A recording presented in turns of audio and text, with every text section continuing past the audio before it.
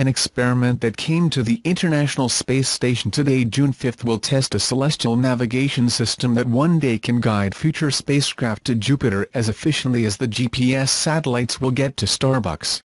The Station Explorer for Measuring X-ray Time and Navigation Technology SEXTANT experiment is one of the projects planned for the world's first telescope dedicated to the observation of neutron stars, the densest known objects in the universe.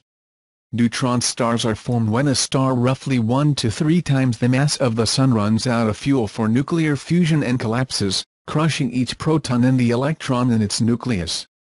The result is a neutron ball about 12.5 miles 20 kilometers wide, approximately the size of a city that contains as much mass as the Sun.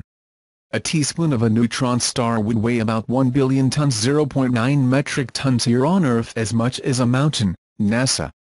Larger stars of 3 solar masses collapse into a black hole, which are objects so dense with matter that not even light can escape their gravitational fists.